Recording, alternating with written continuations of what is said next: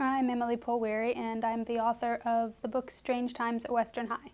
Strange Times at Western High is about a girl detective named Natalie Fuentes who makes a zine called My Very Secret Life, and she solves crimes while collecting photos and clippings and items for her zine.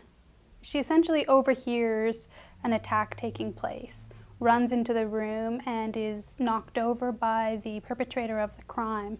And the rest of the book unfolds from there. Who's committing this crime? What kind of strange things are happening at this new high school of hers? When I was envisioning this series, I really wanted to write a girl character who was fearless and independent and who wasn't stopped by scary things when they happen to her. She acknowledges them, but she doesn't stop. She keeps going doggedly.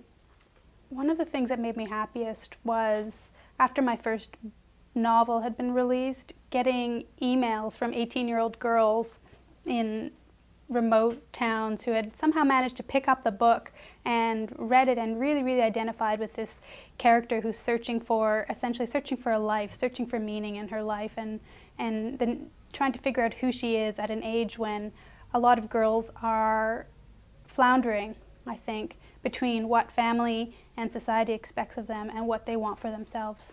At the age of 16, which Natalie is, the most important thing, I think, for a girl her age is to develop self-confidence. Natalie has her own website. It's actually her room, and you can go poke around on the items in her room and look at her favorite books and movies, and that's where you can find a suggested soundtrack to the book.